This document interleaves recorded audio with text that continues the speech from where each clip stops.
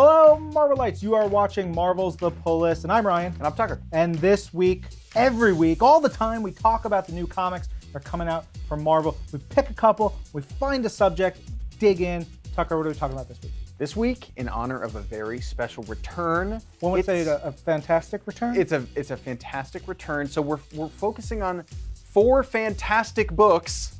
Like a Fantastic Four type of, okay, cool. Like, you figured it out. I got it. We'll talk about that one last. Oh wait, yeah, fine, we'll fine, get fine. there, we'll get there. But we'll start with the first fantastic book. This is Old Man Logan, number 45. In this issue, we get a really, really cool, super dynamic, super kinetic car crash that goes across 2 pages. It's huge. And it's all because of Bullseye, who is just, he's a deranged lunatic. And there's at one point, he's like hanging out of the car and Juan draws him like driving with his foot. He's steering with his foot. He's aiming. He's causing cars to flip. He's a nightmare. Yeah. Ed Brisson has kicked this story up to the next level with this arc. I think it's been incredible.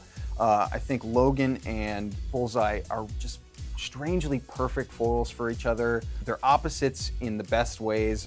It just adds up to something really, really special and super unique. Darth Vader in Star Wars, Darth Vader number 19. This is the early beginning of our introduction to the fortress that Darth Vader builds and goes to on Mustafar. It's a place where he kind of goes to channel the Force and to kind of recharge his dark batteries. Yeah, his mojo. He gets that going. This book includes one of your favorite places in any galaxy, which is Vader's mindscape. Yeah. But I love the depiction of it. It's always just like rage. He's just pulling from this sea of, like you said, anger. Yeah. And it's just realized visually so well. He's going with his Inquisitorius. They're just hunting Jedi who escaped the Purge. There's a baby involved, and it's just, wow. The next up, Unbeatable Squirrel Girl, number 35.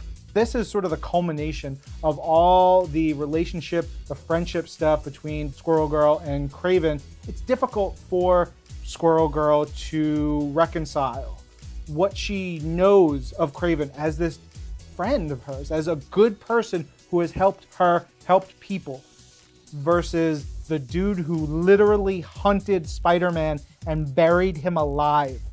And she's trying to put them together, and she can't. Yeah, it's incredible. Ryan North is firing on all cylinders, and Derek Charm is kicking it up to the next level again. I mean, he's joined this series and has been so wonderful. Rico Renzi's colors in here are so vivid and perfect.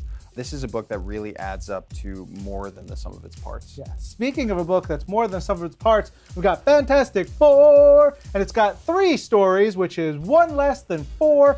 You know that Dan Slott, who's the writer, just off of 10 years of Spider-Man, he gets into a book and he goes full bore. He loves these characters, he knows these characters, he gets fully engulfed in their stories. Willie Lumpkin shows up in this, Impossible Man shows up in this, classic other Fantastic Four members, Wyatt Wingfoot, just so many cool things. On top of that, you've got maybe my favorite panel in comics this year, which is Ben Grimm, the Thing covered in kittens. Sarah Pichelli draws Ben Grimm in such a specific and beautiful way. I mean, he's huge, he's massive, but you know, he has this like soft core to him. She just captures old Blue Eyes so well. He's the heart of the Marvel Universe. Yeah, this is the heart of the Marvel Universe. Yeah. The family of the Marvel Universe. I'm so excited by this book. You can hear about this book and many more on Marvel's The Pull List, the podcast version on Marvel.com, wherever you get your podcast. We'll be back with another episode